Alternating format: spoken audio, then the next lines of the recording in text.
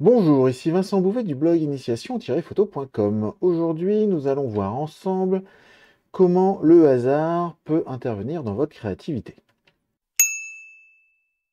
Alors pour commencer, on a des idées reçues telles que un artiste doit avoir conscience de à toutes les étapes de réalisation de ses œuvres, de ce qu'il fait, et donc il doit maîtriser son savoir-faire. Une deuxième idée reçue, c'est qu'un artiste qui fait preuve de hasard, finalement, n'en est pas vraiment un, puisque finalement, tout le monde peut faire des choses par hasard. En fait, ça, c'est plutôt faux, puisque on ne se retrouve pas dans des schémas aussi caricaturaux que ce que je viens de dire. Il faut savoir qu'à une certaine époque, les artistes ont pris conscience de l'importance de l'impact du hasard. Par exemple, ça a été le cas avec un artiste peintre qui voulait faire un tableau et qui avait du mal à représenter l'écume d'un cheval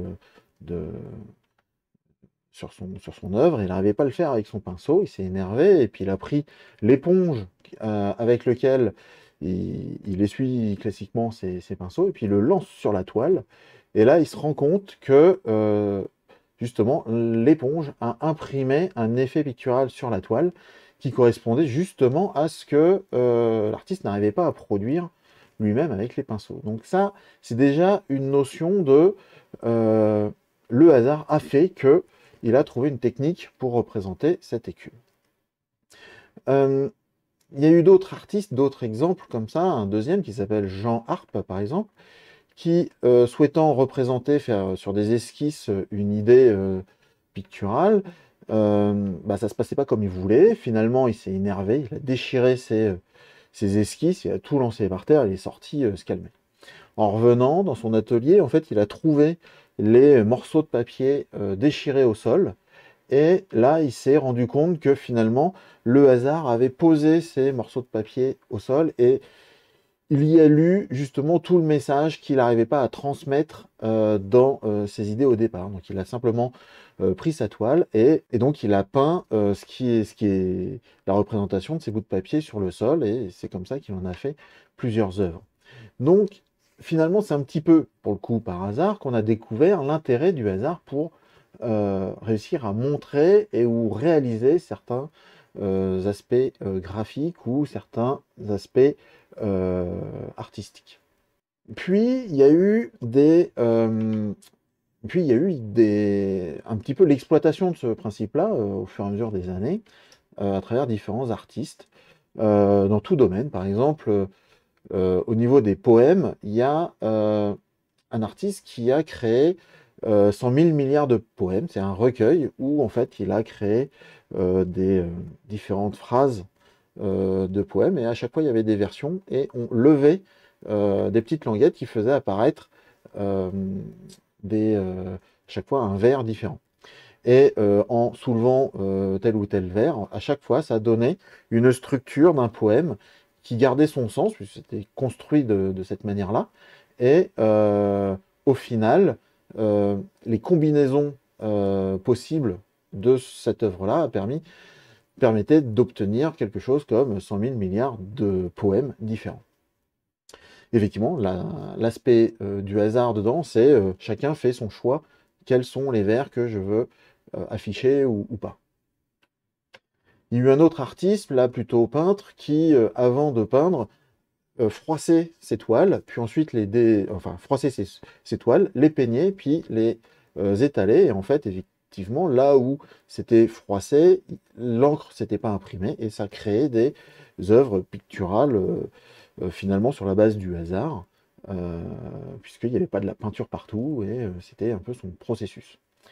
Dans le cadre de la photographie, un autre artiste avait pris, pour explorer d'autres visions graphiques, l'idée de déclencher son appareil en même temps qu'il le lançait en l'air, et finalement la photo se prenait de façon hasardeuse et découvrait finalement des angles de vue qui étaient totalement insolites.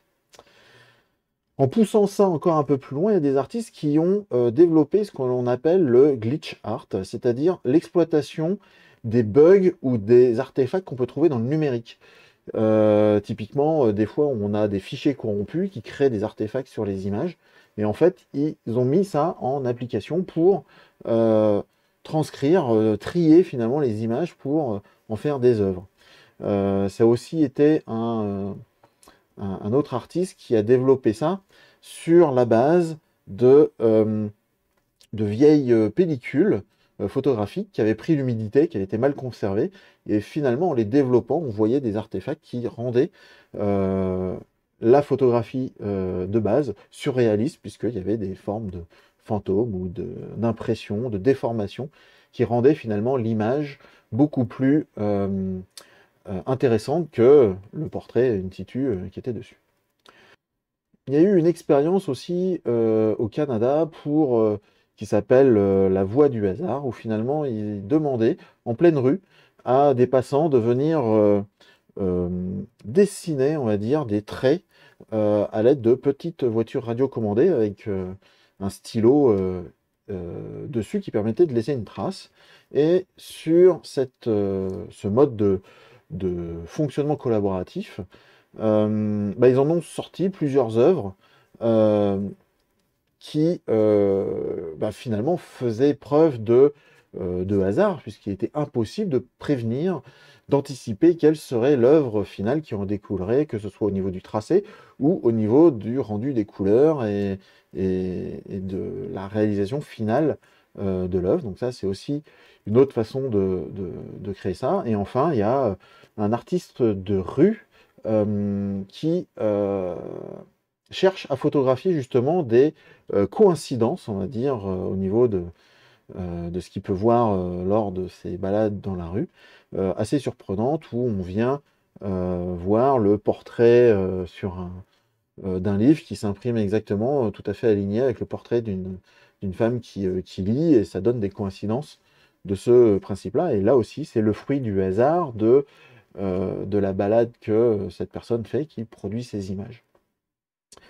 Voilà un petit peu le genre de parcours que je voulais aborder avec vous aujourd'hui, puisque finalement, certains vont parler de la chance, et bien finalement, en tant que créateur, chacun dans notre art, que ce soit la photographie, ou la poésie, ou la peinture, ou quel que soit l'art que l'on pratique, finalement, il faut oser accueillir le hasard, qui pourrait aussi s'appeler oser accueillir la chance.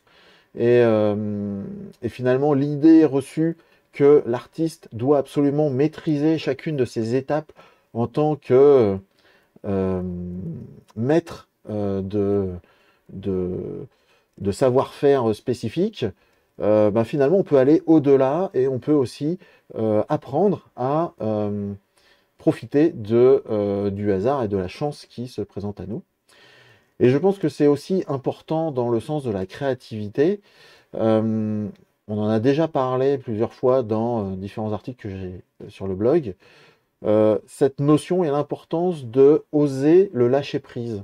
Si on se met trop de contraintes, alors d'un côté, la contrainte permet de guider une certaine créativité, puisque s'il y a trop de champs du possible, en fait, on ne sait pas choisir.